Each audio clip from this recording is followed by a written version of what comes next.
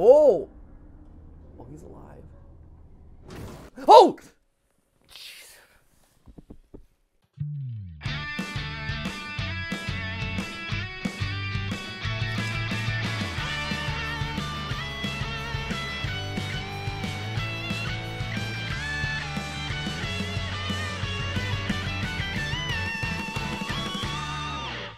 Hey guys, and welcome to GT Not Live, where today it is playtime. Poppy Playtime. Over the weekend, I got an enormous amount of requests from you guys saying that there is a new upload on the Poppy Playtime YouTube channel and that I have to react to it because it is game-changing. It is important for the lore. It is dark and disturbing and everything that we love here on the channel. So that is why I'm here, sitting on the couch today to dive into some Poppy Playtime lore stuff. But before we do, I just want to call out that we have a new voice behind the camera today. We got Justin. Hi, I'm filling in for Ash. I'm doing my best. You're filling in for Ash, who would also normally have Sam filling in for them, but Sam is also out. So basically, you are, by process of elimination, the live body that we threw back. I'm doing my best. So if we have any tech issues in this episode, don't hashtag blame Ash, hashtag blame Justin. Which is close to Jason, hashtag blame Jason, which you're all familiar with. So Jason, Justin, one and the same. Yeah, you can blame Jason. That's fine. Are you an alternate persona of Jason or me? We'll leave that up to the fans. Wow. Okay. Make it, choose your own adventure lore happening right there. I don't want to linger on you too long because, you know, it is not normally your job to have to sit and banter with me back and forth. I'll do my best. But just for the fan base, I'm curious if they know one key factoid about you that will live with you from now until the heat death of the universe. Like, this is your defining character trait. What is the thing that you want them to know? Like, I'm the Diet Coke guy and also the Sans' Nest guy. Ash is Remnants and also Urple guy and also the resident Gen Zer, the Zoomer. Yes. Sam is the Michigan grandpa who has hairy legs from our shower episode. And so who are you? You know what? I'm scrambling here. My favorite food is garlic bread. And I'm from Texas, so I'm the Texas toast garlic bread guy. Texas toast garlic bread guy. I love it. Yeah, the thick Texas toast. I mean, you get that in the freezer. I will sit down and eat an entire box of that by myself if you leave me alone. So. Are you more of a crust or a centers guy? Because I don't know if you guys have ever experienced the delight that is Texas toast garlic bread. It is fantastic. I grew up with that stuff as a mainstay in my refrigerator. Hashtag not spawn. But, I mean, could be spawn. Whoever makes Texas toast garlic bread. Please, free garlic bread in the office. Load us up with all the garlic bread. But I will say, my parents and I had decidedly different approaches to the Texas toast garlic bread. I was decidedly a center-only guy because I wanted that garlicky, buttery goodness in the soft, chewy center. But I'm not much of a crust guy, whereas my parents were all about the crust. What are you? Both. I'll eat the whole. I told you. I'll eat the cardboard. You give me a box, and I'll eat the whole box. These things are so soaked with garlic and butter that it does leach into the fibrousness of the box. Yes. That is true. Flavor. So yes, it is. It is flavor. Okay, so you're equal opportunity garlic toaster. Yeah. Okay. Yeah. Fair enough. All right. So our Texan garlic breader behind the scenes, Justin, is guiding us through today. I will try to minimize me putting you on the spot here. So I'll do my best. Okay. Forgive me. You're doing great. Hey. Yeah, there you go. Nice salute. Without any further ado, though, let's just hop into this. This is restricted_restoration.mp4. This was uploaded over the weekend. I hear that it's full of all sorts of interesting, exciting lore implications.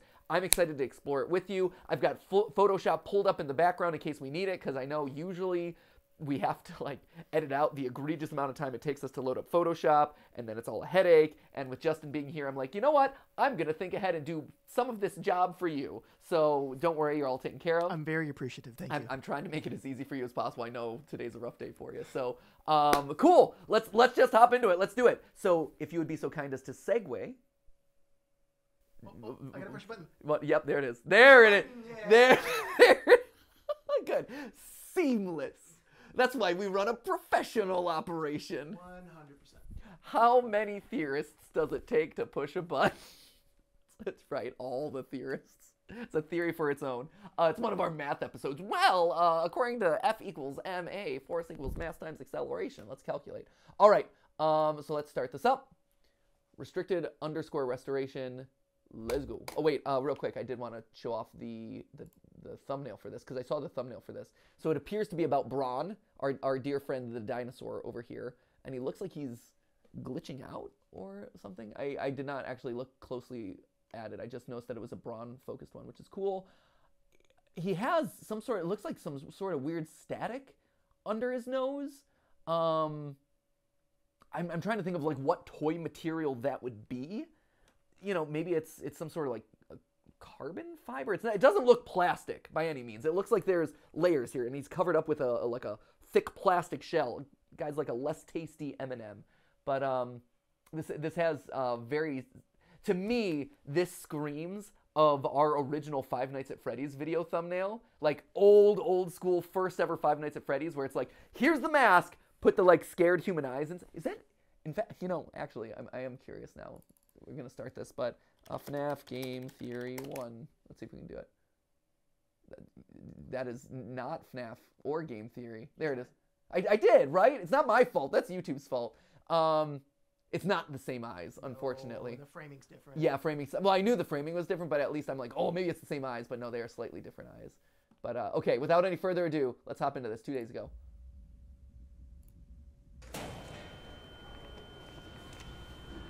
Ooh. Get into the medical procedure. Hold up. Okay. Good policy. Good sanitary policy for the gloves. Justin, are you familiar with that policy? Don't. Of how to take off the gloves? Keep them? Oh. No. There's a special way that you're supposed to take off your gloves that they teach you in science class. Oh, I was homeschooled. I don't know. No, you never had to dissect a worm or frog or Actually, anything? I did do that. At home, in the comfort of it. I just did that independently. I'm Justin. I like Texas toast and hacking things apart with scalpels. It was my bedroom. Yeah. Wait, really? It kind of was. Oh, no! We've learned a lot about you in a very short amount of time. Oh, no, the lore exists. Yeah, you're supposed to take off half the glove with one, off the glove with the other, and then as you take them off, they like fold into each other. So that way all the goopy outsides stay on the inside, and it makes it less of a biohazard, and then you dispose of it. Okay. Which looks like to be what they're doing here. So compliments to them on their sanitary policies here at Playtime Co. And here we see Bron sliced open. Like they're doing surgery on him. So obviously for a long time we've suspected, at this point it feels outright proven that there are some combination of humans, kids, employees, orphans, adults, basically anyone and everyone can get shoved into an animatronic suit is the term I use for it. But at this point, like shoved into these toys and being infused in these toys in some way. So I'm wondering if this is in relation to that. But yeah, just so we're on the same page, that's where we're at. You know, we think that all of these toys, or at least the vast majority of these toys, have some sort of spirit or biological component in here, some sort of viscera or whatever. We've seen Poppy and kind of like her humanoid eyes and stuff. So some combination of real body parts, fake body parts, but souls and spirits are being infused into these things in some way. So maybe this will give us a clue as to how. Test subject is 59-year-old Thomas Clark, a full-time employee at Playtime Co. Okay, hold up. Closed captions aren't on, so just so we have it, because again, we all know sometimes they had things in closed captions. While we're paused, anything interesting back here? I don't know why. Is that? Can I zoom in or no? I can't. Okay. Is that a human skeleton? If it is, it only has one arm. Right, yeah, at the very least, the one arm thing is really interesting, right? It's odd that even if it is a human skeleton that you would have one arm. Although, like, looking at the biology of it, right? I guess the proportions roughly look the same. It doesn't have a neck. Like, it looks like the head is immediately affixed to the body. It doesn't look like it has a typical head. And from a body length to torso, it looks like it's slightly too tall. It almost looks like Slender Man. I wonder if this is some sort of anatomy of like Huggy Wuggy or something, because he's got like the tall, thin, lanky arms. He's got like the thin, tall legs. He's very tall with a very short head, which reminds me of the silhouette of Huggy Wuggy. And like you call out, the fact that he's missing an arm is very strange. Like, even if this is an anatomical chart for a human, you wouldn't be missing an arm. If one arm was up at a 90-degree angle, I'd definitely be like, yeah, that's... Right. Right? Yeah. But no, it's very strange. The other thing that I'd throw out there, too, is when it comes to arms and missing arms, one thing that comes to mind is this potentially the prototype, you know, who we've only seen operating with this kind of like one claw hand. We haven't gotten confirmation that there is a secondary body part in some way, so maybe this is an early anatomical design of them. Trying to think of what digestive system or maybe circulatory system is in there, but again, it feels very contained. Like, if you're thinking this might be a human, you're not seeing a lot of that viscera and things that you would expect in that sort of like digestive system. So that's interesting. Here we've got one of the adoption posters that we've seen in the past. So I don't think is any new information. And then here, what's interesting is we've got a division of Bunzo, right? So Bunzo has been one that's been kicking around for a while. We've seen larger versions of this larger versions of this toy, specifically in Chapter 2 as it descended down from the ceiling. But here, what's particularly interesting is divided up into two. So I don't know if this is meant to be a model or if this is how they are assembling these guys, like plop them together and then you put the little life goo in the middle, the remnants in the middle or whatever. Can you do a remnant just in honor of Ash? Hey, it's me, Remnant. I don't know. You gotta go, Remnant? Remnant? Okay. I don't know why I went immediately to Watto. Yeah, what was it? Hey, yo, it's me, I'm walking here. It's totally Watto from episode 1. I don't know why my brain went immediately. It's like, you're like a Danny DeVito. You're like, hey, oh, I'm the red M&M nowadays. What's going on? Yep. Animatronics no work on me. It was a choice. You know, it was a choice. I regret. No, you know what? A lot of regrettable decisions happen here on GTLive, let's be honest. A lot of regrettable things. So anyway, okay, so we got Bunzo, and then that seems to be about it. Maybe this is a microscope. Anyway, I just wanted to call those out because that immediately struck me as interesting. Subject is 59-year-old Thomas Clark, a full-time employee at Playtime Co. since 1955. Okay, so we got a date here, 55. Please don't make me do math. And wait, he's 50, what did it say, 59, 57? 59-year-old? Was that his age, or is that how long he's been working there? Here, a 15... Test subject is 59-year-old Thomas Clark. 59-year-old. So, we don't know what this date is. No. But we can assume, well, if Playtime Co. is still operational, we know that it closes sometime around, like, early 90s. So this guy's been... working here for a long time if he started in 50. Like, he's been working here for like 40 years. 1955. 6 months ago. Yeah, so like, say at the low end, this is like 90s. Like, he's been working here like 35 plus years. Crazy. And he started young. Now, Mr. Clark, of sound mind, has volunteered for this experiment. Huh. Oh, well, there you go. Like, that right there outright kind of confirms it, right? So I'm assuming we're going to watch Thomas Clark, an employee of the company, get infused into a toy as part of an experiment in this process in order to preserve his own life. So, again, you're seeing this idea of Playtime Co. infusing different people into the toys for different reasons. You know, some of them seem like, based on audio recordings, VHS tapes, they were like, you know, people who were... misbehaving or like spreading bad press about Playtime Co. We've heard some like rumors or some VHS tapes that are like, those people disappeared. We can assume logically that they were put into toys. You know, we've been on the fence about whether the orphans and what level of the orphans are being put into the toys. You know, there's been allusions to other employees being shoved into toys. But here, if this is early days of the Bigger Bodies project or the toy infusion process, you're seeing it being used almost as a means for good, right? Hey, here, I am an employee of this company. I've been here for a long time. I'm dying.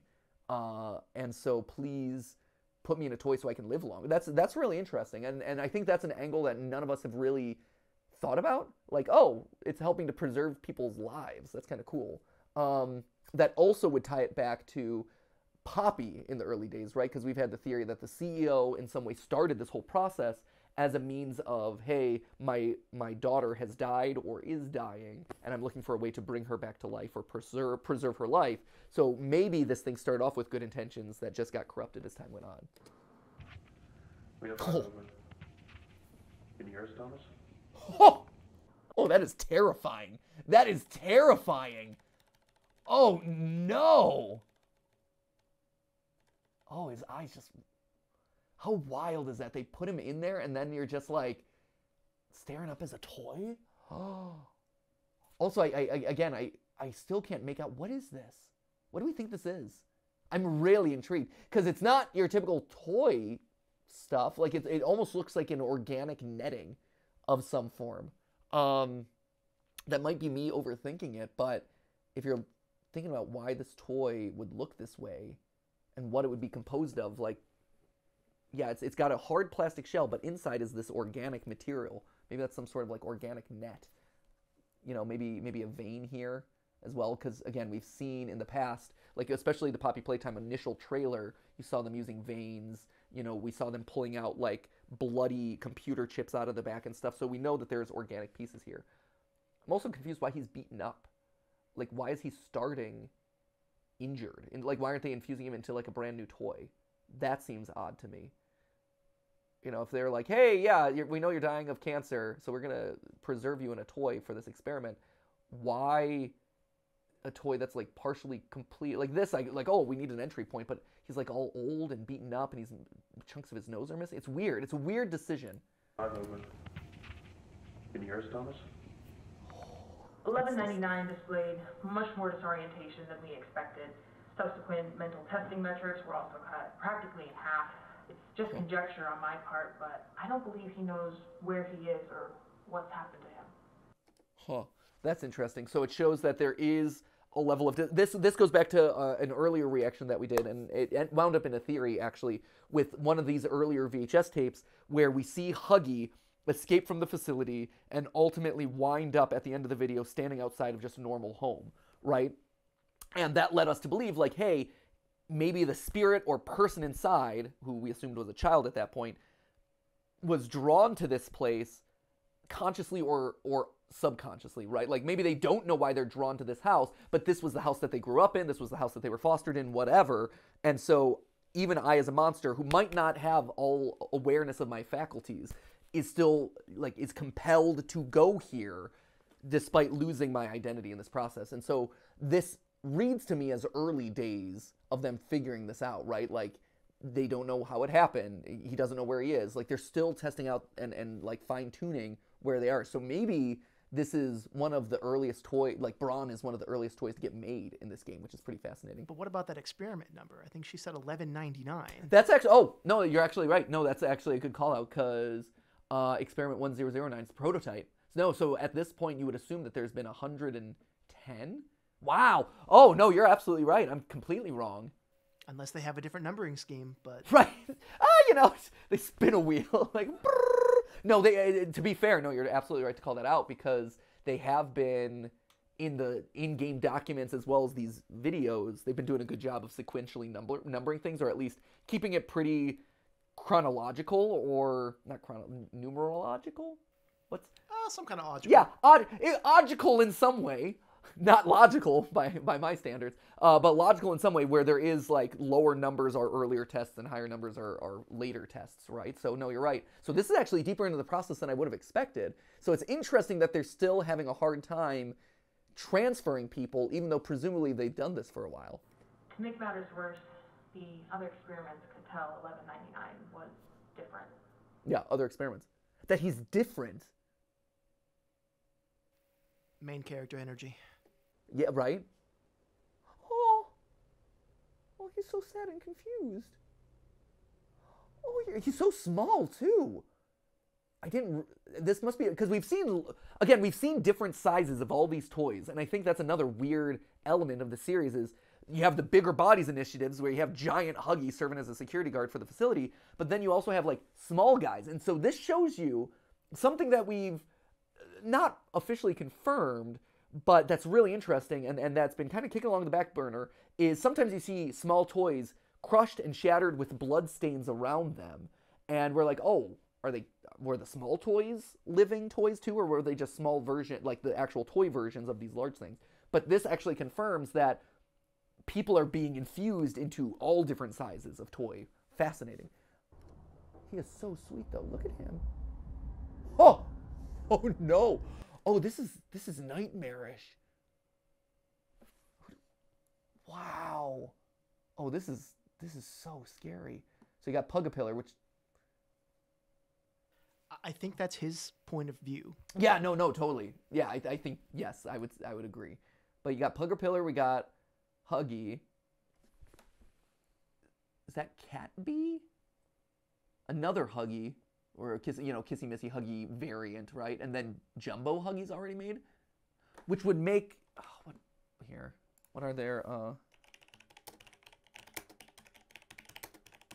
Poppy Playtime experiment numbers? Let's see if it. Do we have the whole? I need to like just make a list of all of these and what numbers they are, cause.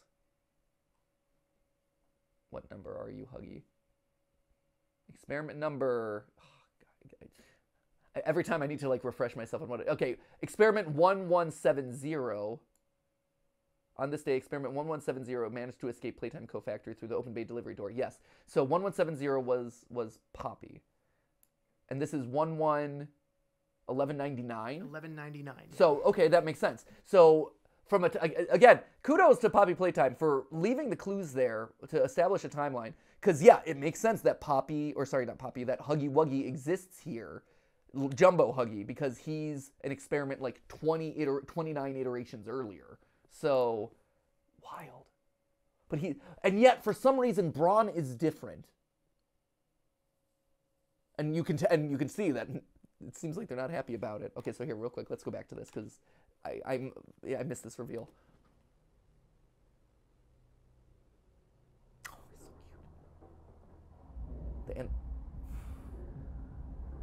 cute. Oh, poor Bron. Oh! Oh, he's alive. Oh! Ba-da-ba-ba-da-ba. Jump scare. Oh! I'm like, maybe I should pause this later and see. Okay, so who do we got? We got... Whoo! That got me.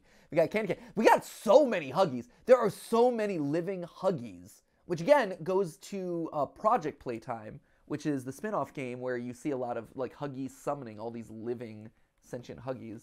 But you see that multiple versions of the same character can be presumably brought to life.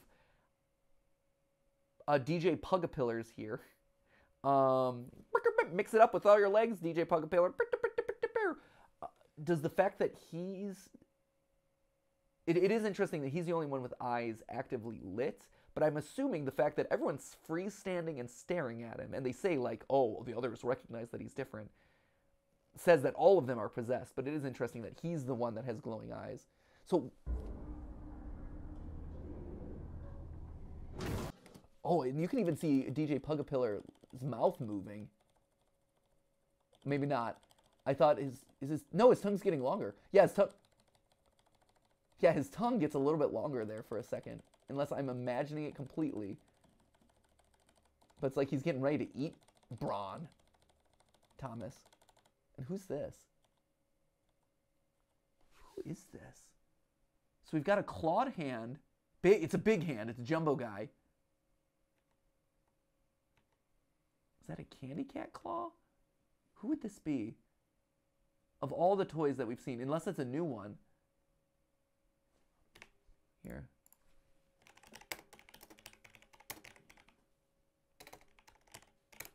Let's see, Candy Cat. No, Candy Cat doesn't have claws. Candy Cat has just like no floofs. Unless they made the real version of Candy Cat, like the big jumbo version of Candy Cat, actually have claws. And then maybe Cat Bee? Does Cat Bee have claws? No. I mean, Huggy has he have an articulated hand? Like no, that? Huggy just wears mittens. Same with Kissy Missy. Yeah, Kissy Missy has mittens. Obviously, Poppy Playtime is just a person, like a girl. Poppy Playtime, all toys. There's the robot. Bron, Bunzo, who doesn't have claws. All the variants of Huggy, Poppy. Yeah. So this is someone new, is basically what this is confirming. Right here is, and I'm assuming maybe this is the villain of Chapter 3, and this is our first tease as to who this could be. But unless they have changed the design of the large version of one of these toys, which, based on how they've translated the Huggies, small Huggies into large Huggies, that is not the case. We have not seen that happen yet. Small Bunzo looks exactly like Big Bunzo. It's literally a one-for-one. This is a new character. This is a new character who is attacking him right now. So this might be our first reveal of whoever our villain is in Chapter 3, which could be cool. And I know for a while people have been like, oh, it's going to be Bron. I haven't thought it's Bron, but no, I think this might confirm it.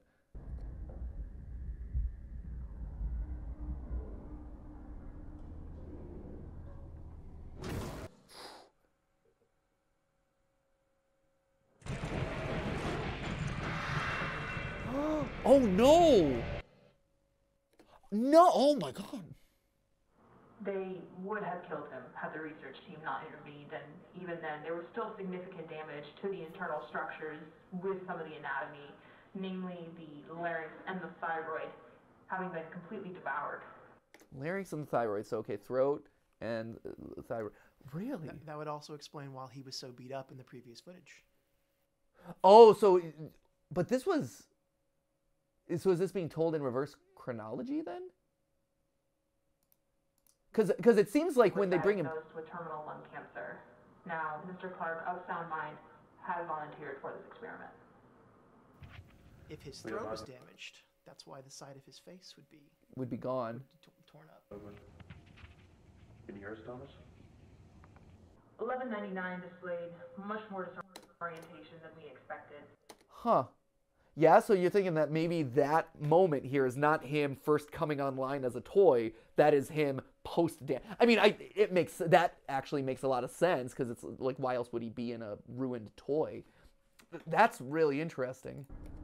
That's also a really interesting, like, a very different creative choice. So here, post being attacked. It's hard to make out. But no, you're right. It does look like... It's got 4 legs, which is what we saw before. So right. It's got to be him. Yeah. They would have killed him had the research team not intervened, and even then, there was still significant damage to the internal structures with some of the anatomy, namely the larynx and the thyroid, having been completely devoured. It took 12 hours of surgery to stabilize 1199s. We keep him separated from the others now. Oh, poor little baby. Oh, I've never felt so bad for a little living...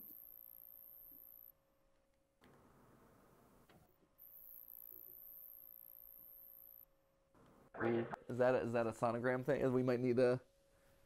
Oh man, a spectrograph or something? I thought my throat was making that noise there for a second. Okay, a lot of things. I've never felt so sad. Let me complete the first thought, which is like, I've never felt so sad for a little toy dinosaur. Like, that's so sad. This poor guy. Also, I think I got it, which is the reason why everyone is attacking him, and the thing that makes him different is that he's an employee.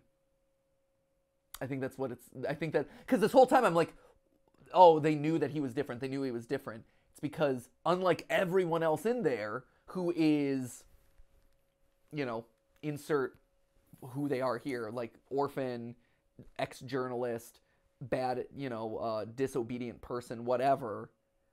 Unlike everyone else up to this point, maybe 1199 is the first employee that we see getting infused into a toy, which is why everyone would turn on him as soon as he's thrown into the, you know, the general populace, the general population of the prison, as it were.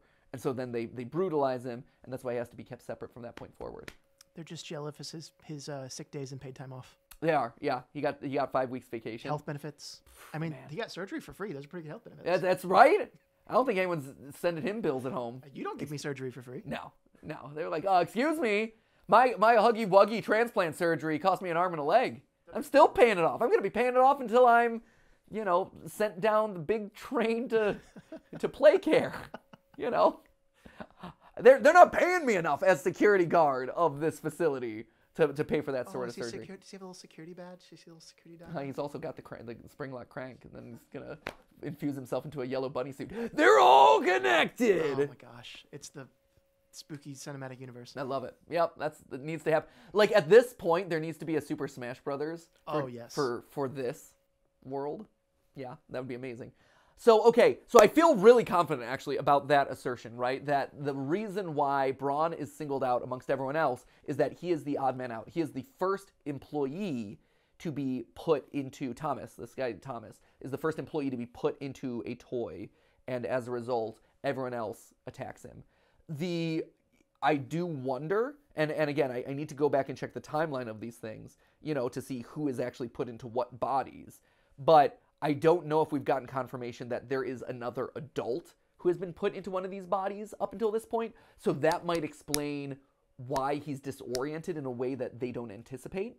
Whereas maybe the kids, because they've undergone all these tests, and we see this in chapter 2, right? The kids are undergoing these tests to determine their fitness and are you the right fit or not for the Cat Beat toy or the Candy Cat toy, and they're paired accordingly, right? We see the kind of reports throughout that chapter of like, hey, we tested this girl a couple times, she passes the test, now we're going to put her into Candy Cat, I think it was.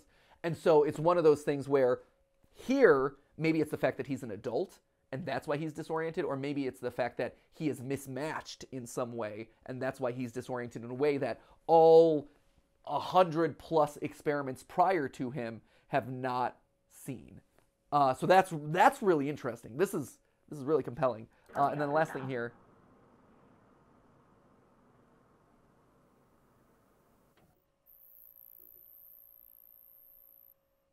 It's real short. So if you hear a high-pitched hum,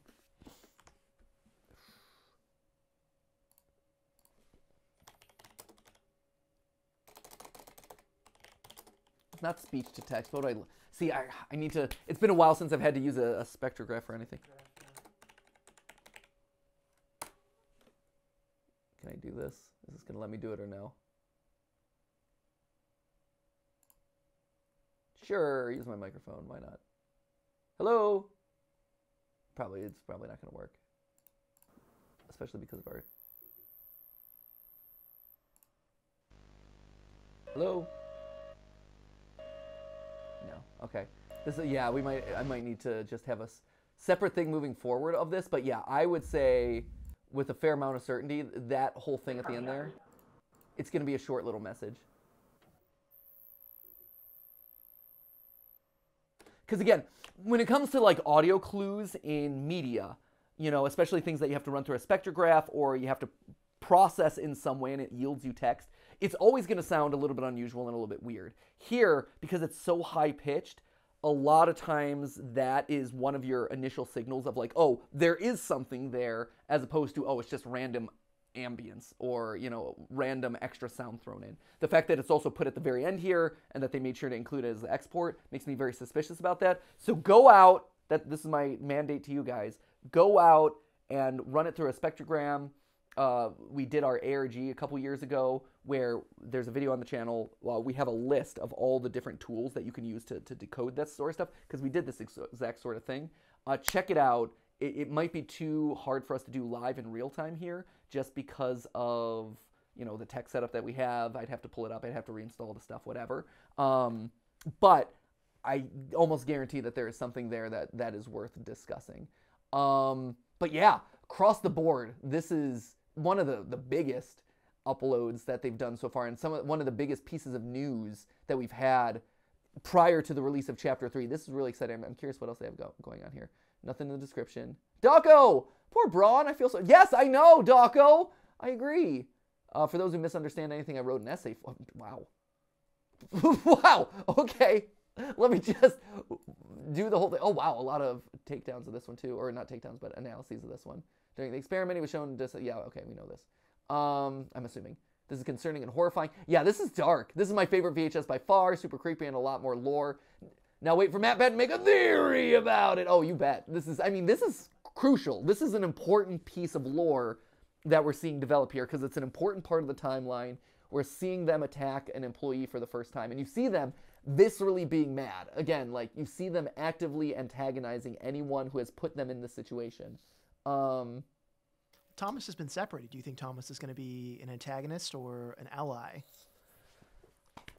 That's a good point, because I know a lot of people have been theorizing, or maybe not theorizing, but predicting that we'll see Thomas at some point. I think... I don't know. Or is he just like an NPC who's just going to... I think he might still be confused and beat up there, you know? I don't know. I think if anything, he would probably be... So as our theories go, right, we believe that the player character throughout Poppy Playtime is an ex-employee, right, who helped do some of these deeds, right? It is our job to kind of undo some of the deeds that have happened here or solve the mystery around what happened after we left, right? And so if indeed Thomas does remember that he was an employee or has been brutalized by the other toys, I feel like he would be a friend in this case, you know? That would be my guess. Hivan, welcome back to Can Matpat Extend This 2-minute Video into 2 hours? Hey! How long was it? We're sitting at 35 minutes. Well, you know what? I might not have been able to extend it to 2 hours, but I was able to extend it to 2 minutes. That's, we're a fourth or of the way to 2 minutes. I was able to extend it to 35 minutes, which, you know, that's like a 17 times return on your investment. Go back and we play the video at double speed, and you just go. I mean, here's the thing: if we really wanted to, I have it pulled up. Like, if we really, really wanted to extend it, which we don't have to, like, there is no reason for us to do this. Shoot, oh, the camera's in my way. There we go. I know I pulled up Photoshop just in case we needed anything. Like, we could do this real quick. Yeah, let's take a look at this. Why not? Colors. Let's see. This is the new one that is easier for us to use. Brightness and contrast. That's literally telling me nothing. Let's do tool, colors. Let's do exposure, see what we got. Exposure, yeah. Not blacks. Let's do exposure. Ooh, there's definitely more back there. You think so?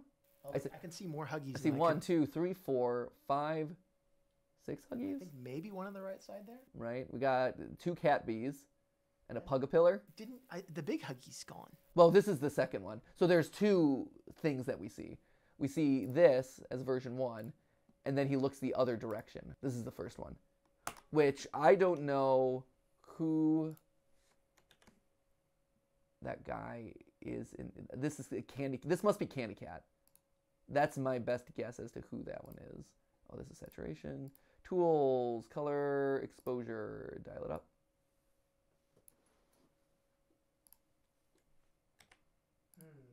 Right, okay. That looks like Huggy hands. Huggy, well, yeah, this is Huggy. This is Candy Cat, another Huggy. Huggy. Can't make that one out. And small version of Pugapillar. Yeah. Table? Table. Table. Table. Table. My favorite character.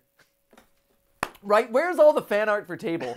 Not enough love for Table. So I think the exciting thing about this, right, is not only have we revealed a lot of lore, it's confirmed a lot of stuff for us that we've been suspecting for a while, but last, and I think most importantly, not to be overdone here, or overlooked here, is the fact that I believe that what we've done here is we've caught our glimpse of the villain here, who's whatever this clawed creature with 3 fingers?